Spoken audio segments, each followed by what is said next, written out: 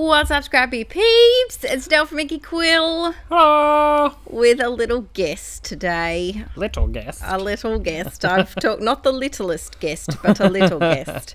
I'm doing a Grab 5 challenge today, and Ooh. Aaron's joining in on the voiceover. Now, 5. you have seen these items before. These are the same 5 items that I used for the Meeting Great Nana layout, which I did a couple of weeks ago. So if you want to have a look at that, make sure you check it out. This is the second layout that I did using these same items. So I've got some wood buttons, some from Chamel, some puffy stickers from Pink Paisley, I think, Studio Calico cork shapes, some washi tape, and some Posca paint pens. Excellent. 5 things. So if you haven't heard of Grab 5, it's a challenge that I made up for myself just to try and use my stash. You grab 5 things from your stash and you try and use them all on a layout. Now, I did something quite radical. I actually used washi tape. Oh, goodness. I know. It's unheard of. Most people just collect it. Really going off the beaten track. I know you're out there. I know there's lots of others that also buy washi tape with the intention of using it, and then it never gets used. How many rolls of washi tape do you think you have? Oh, a lot. Like in total? Oh, I'd say upwards of 60. How many have you used? No, it'd be more than that. Just thinking, about 80. 2. I've used up 2 rolls of washi, and they weren't even for using. They were like my spare washies that I just used to stick tape, down stuff. Basically. Yeah, basically tape. So I decided to take the colours from my Nan's outfits, and I went washi mad, and I just spaced out the patterns, kind of spaced out the colours a little bit, and it was so freaking fun.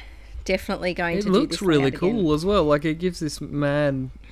It's like making your own pattern paper. Yeah. Yeah. But it also gives you a really cool texture as well. Plus, this layout took me about 12 minutes in total to create. So, very quick. If you're looking for a nice quick layout, scrap lift this one, because it was very easy to do. It's like a washi tape stuck everywhere. So that probably made me use about 1 foot of washi tape. Only 50 million feet of washi tape to go. So, of course, I wanted to add some of my gorgeous spotty tissue paper. I think this one, I'm pretty sure this is the tissue paper that my Reset Girl kits come wrapped in. And by the looks of it, I'm making a bit of a ruffle. So this is my new favourite thing. I do a strip of tape. So what's a ruffle? I make a ruffle with tissue paper. So you put a strip of tape down and then you concertina fold. Oh, right. That's cool. Yeah, it gives it a lot of texture. But look at this. I'm pretty sure I was just short, was I? Was it this layout? Or there was another layout that I did just before and I was like an inch short. Yeah, it's this one. Is it? Yep. Yeah. Yep. So yes, I had to cut another tiny piece of tissue paper, which was frustrating. But I'm doing a multiple photo layout today, and I know there's different for you. I know there's a lot of people out there that don't like the single photos. So I try to cater to everyone. It's very difficult to cater to everyone in their scrappy needs. I will not make green layouts, but I shall not have green eggs and ham. I shall not, but I will try multiple photo layouts. I like them. I just often use my pocket pages to show my multiple photos rather than a layout. Makes sense. Yeah, getting glue everywhere. So these are photos from my mum's birthday this year and when Archie met my Nana. And I just liked the... Look how many he He's was. so many. He's so big now. So he's 6 months now and he weighs a ton. He's a big goofball. He's currently asleep, which is why we can film this, record this voiceover. Had to add some... Without him butting in, yes. at least. Yeah, I recorded a voiceover today where he did butt in a lot for Patreon. And he found his ball with the bell in it. Oh, dear. Yep. And a lot of the video has a ringing bell. It's just little background music. It is. It's just like a tranquil little bell in the background. So I'm just adding a few bits and pieces. Those button things are cool. Yes, I really like them, but I have an issue with them. My issue is that they come with foam adhesive on the back, but the foam adhesive is so thick that by the time you put the button on your layout, it's like 50 feet in the air. Right.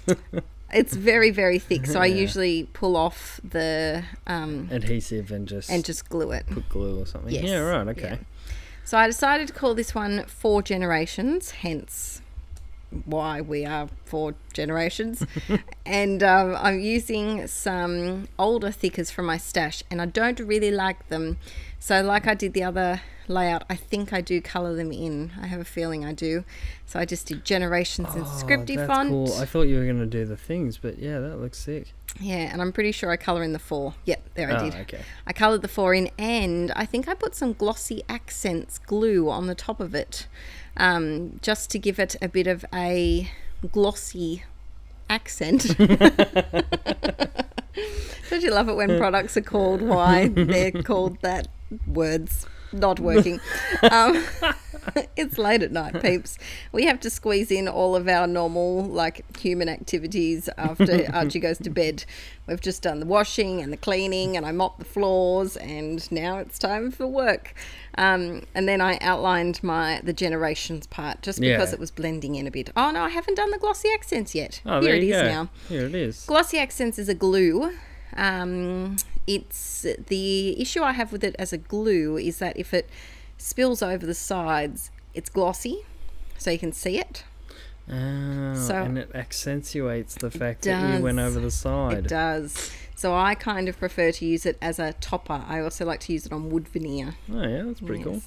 So this layout's all done. Nice. Let me know in the comments. That was a quick one. It was a quick one. Yeah, right. You got in for a quick one. Got in on a good one. Yes, instead of the 15-minute one that I'm about to do by myself.